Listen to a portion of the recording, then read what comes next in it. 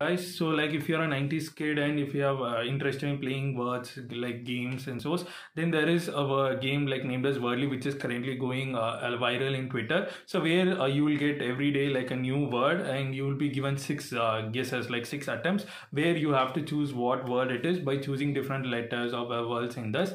And to show like whether the chosen words is correct or not, there is some color indications like green, yellow and gray. So like you can and more importantly, the like this game you don't have to download or install anything like that. It is just an open browser game. So I'll just keep the link in the comment section, so where you can start playing it right now, and let me know in the comments like what do you think about this game. Bye.